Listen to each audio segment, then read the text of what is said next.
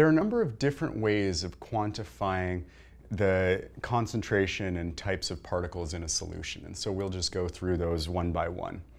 We'll start with arguably the most important, molarity.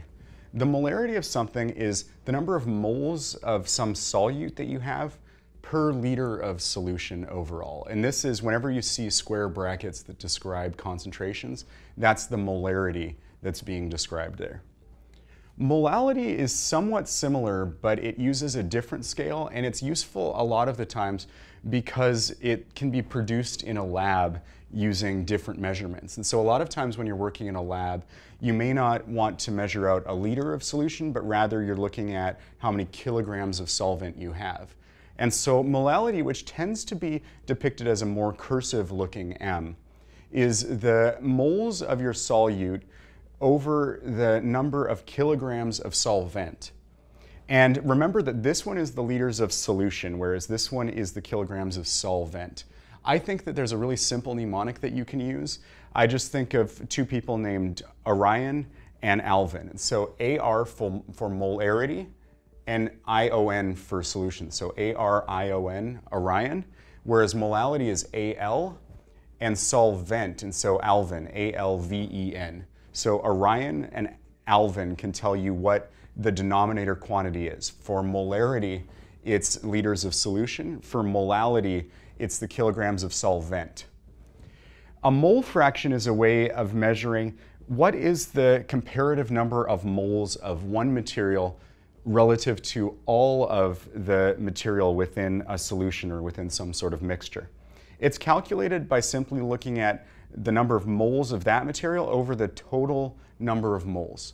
It doesn't consider mass or anything like that. It purely considers the number of moles, and it's depicted with a capital X and usually some subscript depicting what mole fraction we're looking at. So it could be mole fraction of sodium or mole fraction of water or something like that.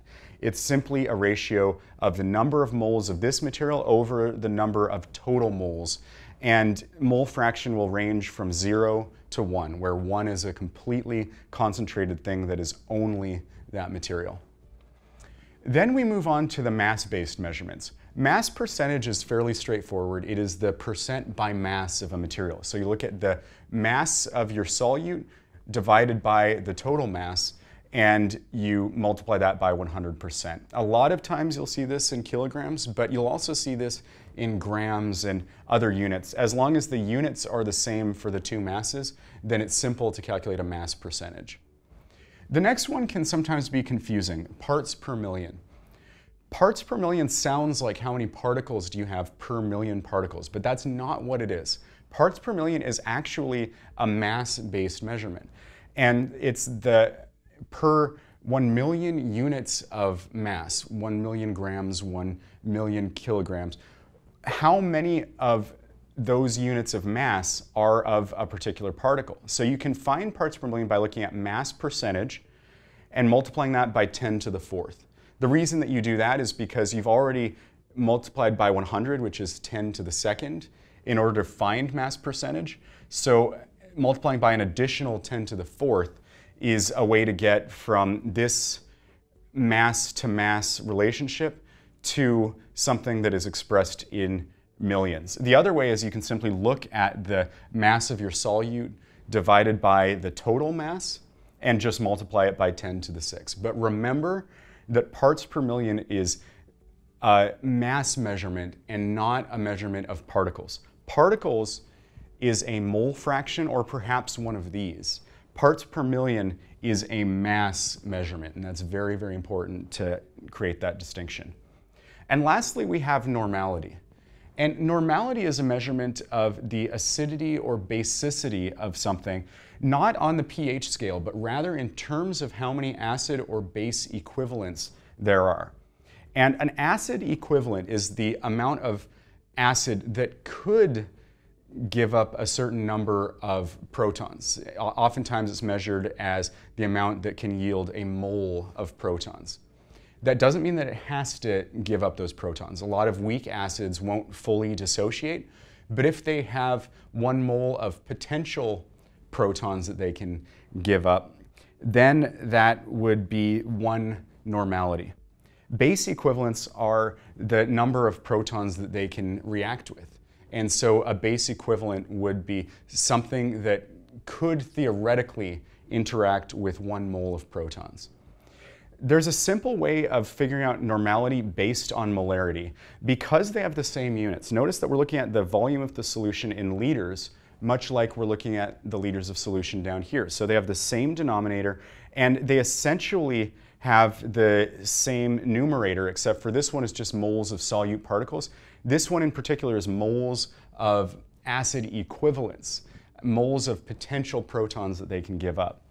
And so if you have, let's say, a 1 molar solution of HCl, then you have one normal solution of that, because each HCl only gives up 1 proton, so its normality will be equal to its molarity.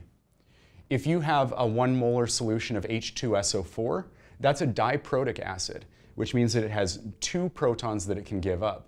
And so you would multiply it by 2 in order to go from molarity to normality. So if you have 1 molar solution of H2SO4, that has a normality of 2, because it can yield 2 moles of H plus particles.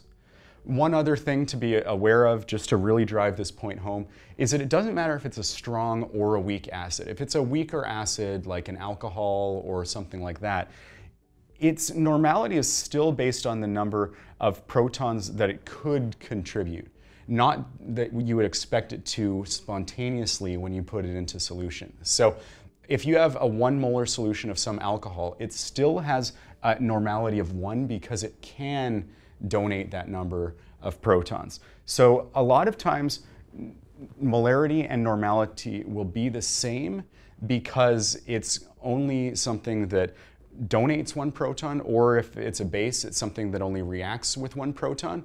But in other cases with diprotic acids or with base particles that, let's say CaOH2, where it yields 2 hydroxide groups, then you'll have to double the molarity to get to normality. And normality is something that you might see tested with titrations and other physical chemistry measurements.